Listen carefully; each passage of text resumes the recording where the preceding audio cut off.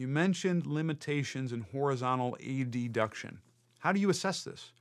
Are you just holding the rib cage down and then adducting the arm until the rib cage starts coming up? Or are you holding the scapula down? Awesome question.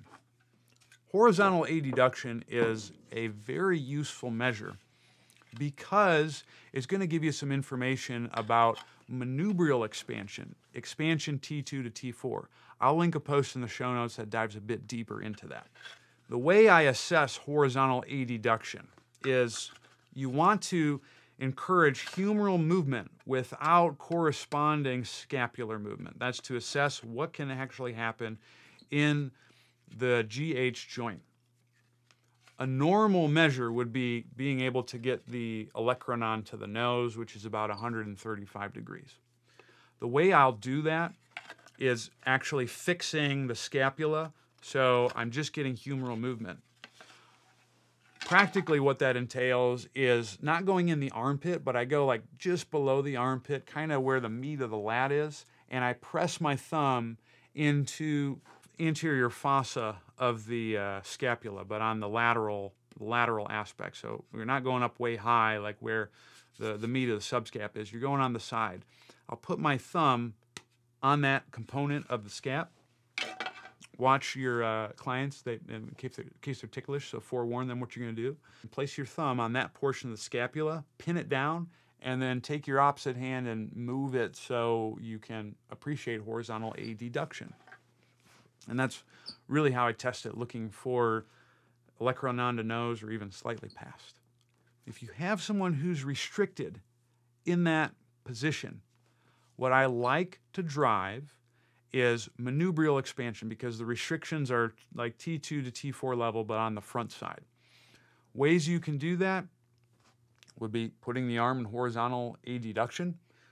A great move for that is a short lever side plank, but making sure you drive some rotation with that. Another way that you could improve that would be with humeral extension, making sure you're getting some scapular retraction. Because what that's going to do is it's going to tilt the scapula somewhat anteriorly, which will allow the anterior components of the thorax to increase expansion via pec minor. So that can be another great way to improve that particular measure. Another move that I also like is, surprisingly enough, the side-lying armbar, which you would think, well, when I'm in that position of abduction, that's going to drive horizontal abduction, and why are you getting expansion on that? When I'm doing a side-lying armbar, I'm also getting concomitant cervical rotation. When I induce cervical rotation, that's going to create rotation of the thorax down to about T5. When you rotate the thorax one direction, as I talked about before with the suitcase carry, you're going to get anterior and posterior expansion. If I'm doing a left-sided armbar and I turn my head to the left, I'm going to get anterior expansion on the right side, and I'm going to get posterior expansion on the left side. Because of that, you're going to get some tremendous changes on anterior expansion in that regard. And those are great ways to improve horizontal adduction.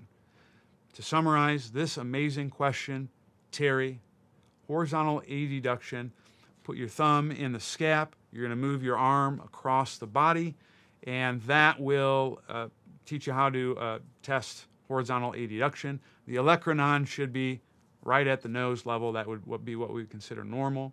If you're limited, that means you can't get manubrial expansion. So the upper segments of the thorax can't expand in the front.